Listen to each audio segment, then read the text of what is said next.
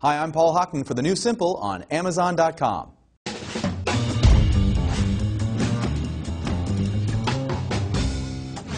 Okay, at this point you might be asking yourself, am I always going to have to wear glasses to watch 3D? And the answer is no. While the industry has currently settled on the so-called side-by-side standard with active shutter glasses, one method requires none of them. It's called the parallax barrier. A parallax barrier is a fine grating of liquid crystal that's placed in front of the TV screen. Imagine a fence with precisely angled holes. Certain holes match certain columns of pixels on the screen, and those pixels transmit alternating images to each eye of the viewer. Remember that? One image for each eye? It's a theme. These alternating left and right images create the sense or illusion of depth, and depth is what tells your brain the image is in 3D. The advantage?